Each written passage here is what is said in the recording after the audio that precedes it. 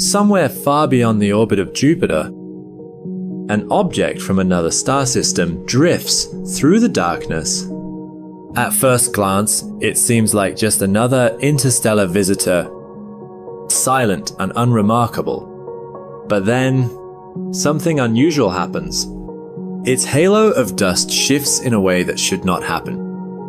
Its glow flickers as if the entire object is slowly turning in space. Or maybe that turning is only an illusion created by the way sunlight brushes across its surface. You have probably seen the headlines calling it ordinary and harmless. A simple comet passing through our neighborhood. Nothing more. But what if the motion you think you saw is not the motion that is actually happening? What if the truth behind its spinning glow is far more complicated than the news dared to explain? So here is the question that matters. What if everything we think we know about the motion of 3I, Atlas, is wrong? Stay with me.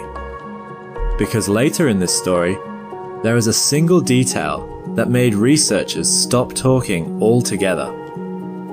If you think that's wild, wait till you see what happens next.